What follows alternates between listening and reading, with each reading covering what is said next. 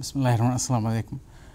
With COVID-19 pandemic affecting all countries around the globe, we are experiencing a historical moment in our lifetime, a very challenging moment. Being a small island developing country heavily dependent on tourism, our economy has been very hard hit. It has affected our workforce and the business like never before. This nation is experiencing an all-time low in our GDP. Over the past 6 months, this crisis has shown that most vulnerable people have been severely impacted. Young people who are the bedrock of the workforce in this nation, women, migrant workers and freelancers. I am deeply thankful for the determination shown by all employees during these difficult times. The report provides comprehensive findings on the impact of COVID-19 on the economy and the tourism sector.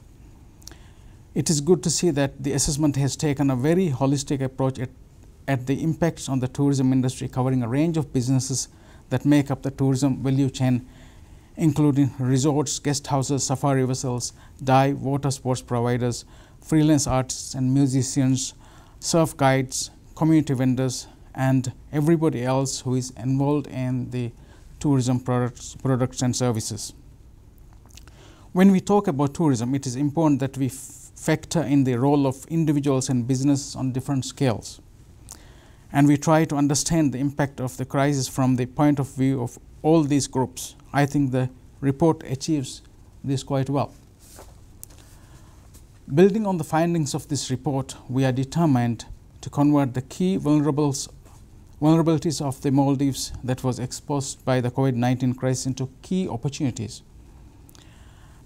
that will help us transform our economy and generate long-term benefits for the people and the environment.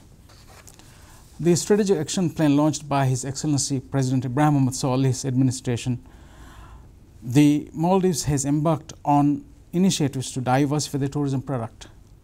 This is to ensure our position in the international tourism industry and also to strengthen the tourism product. The key aspects of diversification to continue further develop and promote local tourism industry of the Maldives in accordance with the government pledge is of utmost importance, while enhancing the priority placed to pursue ecotourism for promoting sustainable management of protected areas.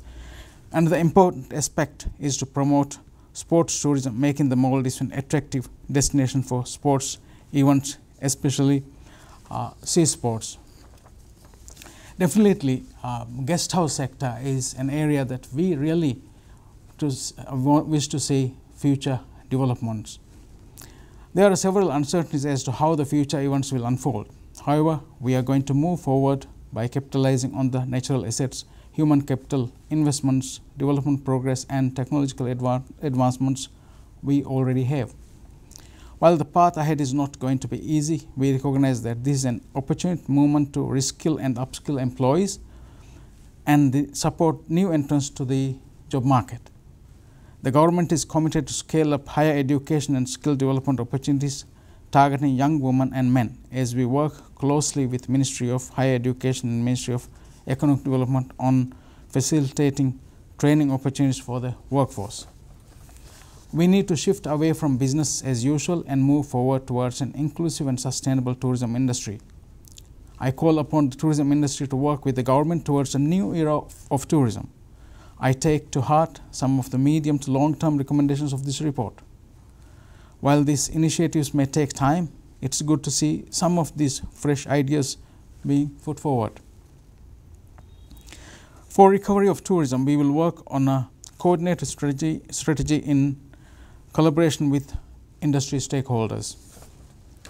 Environmental sustainability is critical for the tourism industry to thrive. We need greener investments in the industry. We want to see more jobs and entrepreneurship created from mainstreaming sustainability standards in the tourism industry. Before I conclude, I would like to emphasize that the Ministry is open to partnership with all industry partners in moving forward, including those associations that represent key industry segments. And of course, we look forward to strengthening our engagement with development agencies, especially the UN in Maldives. We definitely have a lot of work ahead of us, but we want to see these positive changes. Once again, I thank you for inviting me and thank you for producing this report. Thank you.